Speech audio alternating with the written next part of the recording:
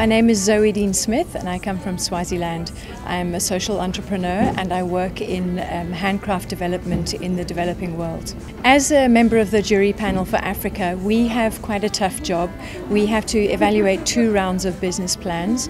The first one is probably about 10 to 15 pages of the initial idea, and then about 3 or 4 months later we re-evaluate a much more detailed business plan per applicant.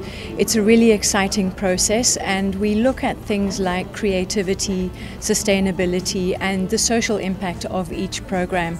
It's a very detailed process where we're looking at financial figures, at the organizational structure, how it's managed, a whole bunch of different criteria which are really, really important because we do want these programs and organizations to succeed.